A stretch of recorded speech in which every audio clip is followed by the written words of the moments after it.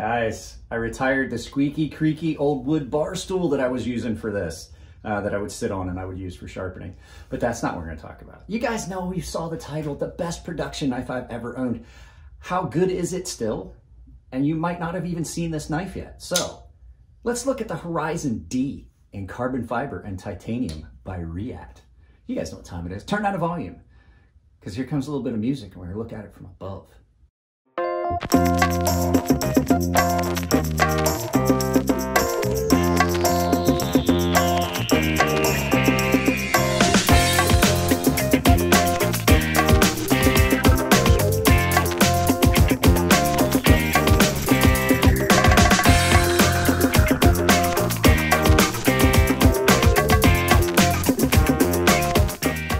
Guys, I'll let you in on a secret. If you have a hangover, these studio lights are incredibly bright. So at any rate, let's get started on this. This is my Horizon D in carbon fiber, titanium M390 steel. Now, I purchased this knife in 2015 for about $410. I believe that was the price that they were on Knife Center.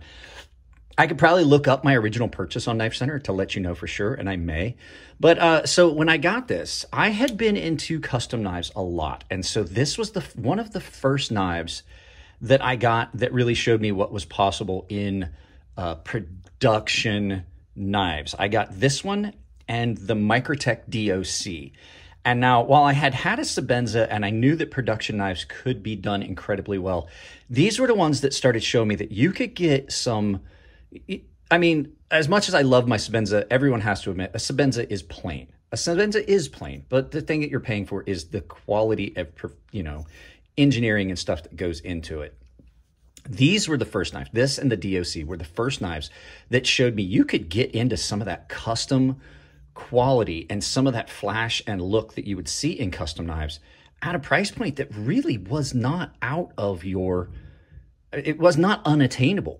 So when I got this, the first thing that struck me was look at that carbon fiber and all that. But before you do that, I am going to put a spec sheet over here to the right so you guys can look up the specs on this knife.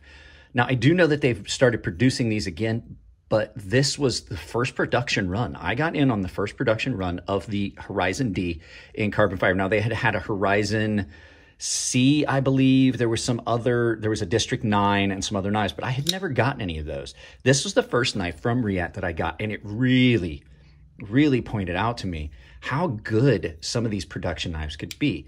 And like I said, I got this one, 2015, I got this and the Microtech DOC. So, over the years, I've had this knife. I have had zero issues with this knife, except I cracked a bearing and I was able to get a new set of bearings. Action on this thing has been amazing from day one. That snap you get, listen to that. The action on this has been amazing. Awesome, awesome, awesome. Now, this is not how the knife came. I have done my own touches on this. This is an anodizing that I did when I got it. It came with this, this etched faux Damascus on it, and this was just almost, I think it was a stonewash titanium and carbon fiber. Now, I took this and I polished up the carbon fiber a little bit extra, and I polished all this and anodized it myself because I really like the knife and I wanted to make it mine. Now, you'll see that the centering on this is just slightly off. This is not actually, I don't really think it's off. Like, if you look at it, it seems like it's off, but it's because the lock bar drops in so far. So I've had zero centering issues with this. I've had zero blade play, I had no problems with lock stick. It's developed no wear over the last 7 years that I've carried this. Now, I've said for years that this is the best production knife I've ever owned. It truly, truly is. And it's not just that it is so quality. It's all the bells and whistles you got with it. Just the look of it, the way it feels. This knife is amazing in hand. This is probably one of the most comfortable knives I have ever owned. Now, there are some downsides to this knife. I'm not going to try and blow smoke up your rear end and tell you that this knife is perfect. It is relatively thick blade stock, and it does not terminate behind the edge to a real thin behind the edge, but a good convex edge kind of rolling into that has gotten rid of some of that issue, but it is still a little bit thick behind the edge. It is kind of heavy, even though it's carbon fiber. There's not a lot of weight reduction done on this titanium. As a matter of fact, if you look, there is none. So this is one of those cases where it is a little heavy, even with the carbon fiber. Carbon fiber on one side and not the other, you can feel a definite difference in weight from side to side. Some people don't like that. My friend Jesse that runs Otter Arms does not like a carbon fiber scale and titanium scale. He would much rather have both sides be the same. I've carried the titanium version of this, the all titanium version of this, and it is way heavier. So let's go ahead and go get the scale and the calipers, and we'll take a look at those two specs. So let's go ahead and get the weight on this on our Nick Shabazz certified gem. So in ounces, this thing is coming in, like I said, 5 1/4. It's not a light knife. It's also not super heavy because you do have the carbon fiber scale on one side. So in grams, for those of you that don't use freedom units, that's gonna be 148 grams. So let's go ahead and get the scale out of the way. And let's take a look at the blade stock thickness and behind the edge thickness with this set of calipers here. So you're looking at 0.155-ish behind the edge. Now, like I said, this is not super thin behind the edge. This is a fairly thick behind the edge knife. But even though it's still coming in 0.02, we're looking at 0.029, 0.0290, 0.0975 when you get right at the bevel. So there you go. So not super thick behind the edge, but it's also not super thin. So I would say it's kind of in that Goldilocks zone where it's a resilient, good, you know, heavy use blade, but also still thin enough behind the edge you get some good cutting. The steel on this was the first knife I ever got, an M390 steel, and it really showed me the difference between some of the high-end steels. This steel was done incredibly well by Reate. The hardness on this, I don't know what it wound up coming out at, but the M390 on this is really well done. It holds an edge forever, and it takes an incredibly crisp edge. M390 that's done well is one of those steels that will hold up to a higher grit edge. I believe right now I only have about 1,000 grit edge, and as you can see, it has been touched up on a ceramic rod, so it almost has kind of a micro bevel. This knife has gotten used a lot. The finish on this is just completely gorgeous and does not, it hasn't shown any scratches really. It's a nice heavy stonewash, laser etch on this. The only thing I've ever done to this knife beside the anodizing is I did open this choil up a little bit. The actual design, it was a little close and I opened it up because what happened was you started to get that spot where it would widen up and ramp up. And I didn't really like that. But all in all, this knife has held up well. It runs on, this thing does run on ceramic bearings. It's a multi-row bearing system. Now, I will say that this knife does have to get taken apart and cleaned up more often. I do not know what it is about this specific multi-row bearing system that they used, but it does seem to gum up and get dirty and require disassembly and maintenance more often than some of my other bearing knives. But now that I'm using KPL, it does not seem to. This knife has probably been carried, I'm going to say the only knife I carry more than that, or carry more than that now, is my Norseman.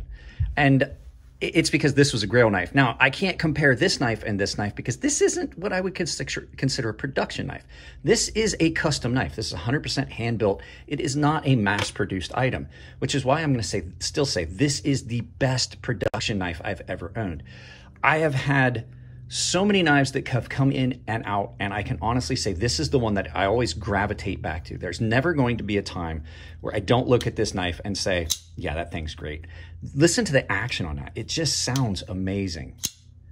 So of all the Reates I've ever seen, and any of the Reates I've ever had, I have another Reate-made knife. Now this is an Oxworks. I have handled a lot of Reate knives. I'd say that this is my favorite design. I'd say this is my favorite knife of theirs. And I have to say that this has got some of the best action, lines, feel in hand, and things like that. Pocket clip on this. Let's look at the pocket clip real quick. Pocket clip on this thing is just shy of perfect. It has just got the right amount of tension, nice and clean, comes down, does not hotspot, and it's attractive. A good attractive pocket clip can accentuate a knife. I just typically dislike pocket clips. This one I don't mind too much. I typically am going to complain about pocket clips on knives. Carbon fiber on this was done beautifully, and I'm probably gonna have to pause here in a little bit because I got F-18s flying over. But everything on this was milled and just clean. You get the same milling pattern from side to side, and the carbon fiber was done. There's zero voids. The carbon fiber was done incredibly well. So you get that, you know, that opalescence and the contrast and that refraction from the carbon fiber, and it looks like you'd be able to feel it. That's how clean it is. The only thing you can feel is that milling pattern that's in it, like I said, which is identical from side to side. The lines on it are beautiful.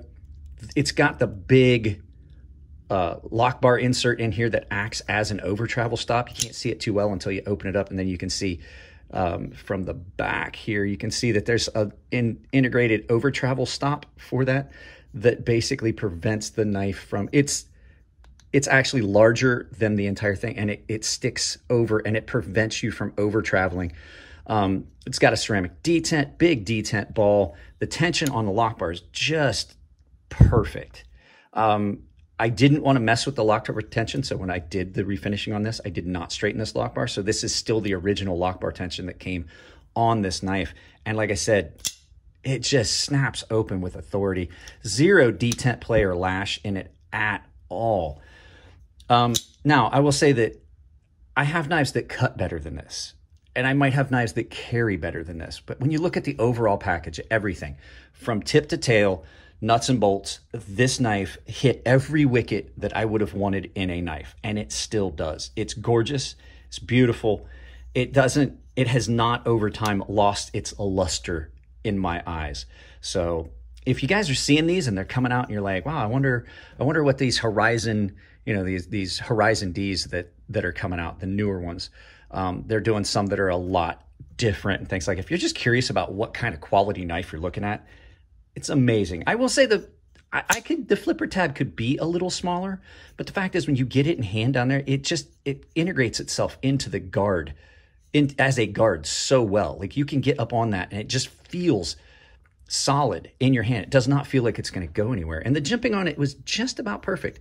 It's not heavy jimping that's going to hurt your hand when you get down in here, even though the jimping is on that. This is more along the lines of like a Hinderer pocket clip or flipper tab that kind of looks like it's on backwards, but this one is not hot spotty. It does not hurt your hands. You can do a lot of heavy work with this and really, really get down on it. And then you have that beautiful fuller that runs the entire length of the blade. So guys, I could talk about this knife like literally all day, but I will tell you, if you're interested in these knives, the reason I'm doing this, I've seen that they've brought back this knife. It's now no longer a discontinued model. David brought this model back, and I'm really happy about it. The only thing I would say is I wish that they weren't doing a detent hole. Like, there's so many knives now that have a detent like cut out in the backspacer, but on this knife, I think that would have detracted from that beautiful backspacer that goes all the way around. That's the only part about this I don't like. But it has been machined well, where it's not at all sharp. It's nice and smooth. So if you've debated getting into one of these and taking a look at them, like, yeah, I don't know. Here's my take on it. You could not go wrong with this knife. The Reate's quality has not dropped off. If you get one today, it's going to be every bit as good as the one I got off the first run. And I honestly don't think you could go wrong with one of these knives. Guys, that's it on this one. Let's turn this around. I've gushed about this enough. I love this knife. I'm doing this for me because that meant I got to get this out and put it in my pocket for a little bit and carry what I wanted to carry as opposed to something I was just going to review. So let's turn this around and do some final thoughts. Guys, I'm sorry. It sounds like we may still have a little bit of echo. I'll try and get it out in post. Hopefully I'm able to equalize it. But yeah, so there you go, guys. I honestly have been in love with this knife from the day I got it. I fell in love with it the first time I saw it. I think I saw Jim Skelton do a review about this knife. I think he got a pre-production version, and I got it, and I was like, man, I'm in love. The day this showed up, I knew right out of the box that I was going to love it. So just wanted to provide that to you guys. Not all you guys, maybe you guys didn't get to see this knife. So yeah, guys, that's it on this one. If you like the content, give it a thumbs up. If you don't like it, give it a thumbs down. But you got to tell me why. I can't change the content if you don't tell me what you don't like. If you want to support the channel, it's as simple as like, share, subscribe, drop a comment. If you want to support the channel financially, there's a handful of ways you can do it. They're all in the description down below. I have a membership that gets you in on a bunch of different benefits. based on tiers. Pick the tier that suits you best, but everyone saves $5 on my sharpening service, and everyone has access to my gilded server. But if you're a premium tier member, I have a sharpening tutorial series that I have put up that I do walk through step-by-step sharpening for those guys. So other ways you can do it, I have affiliate links down below where I link a lot of the stuff you'll see in channels, tools, stones, things like that. Doesn't cost you anything. Check out it. Just they pay me a little bit and it doesn't cost you anything. And the final way is I do have a merchandise store on Ember Shirt Co. I have set up a coupon code for you that works anywhere on Ember Shirt Co. that saves you 10%. That coupon code is CrazySharp, capital C, capital S, all one word, CrazySharp. Saves you 10% at checkout. And if you send me a picture of you wearing my merchandise, I will put it in a video. Guys, I love y'all. Keep it clean in the comment section. If it's your birthday, happy birthday. And I will see you in the next video.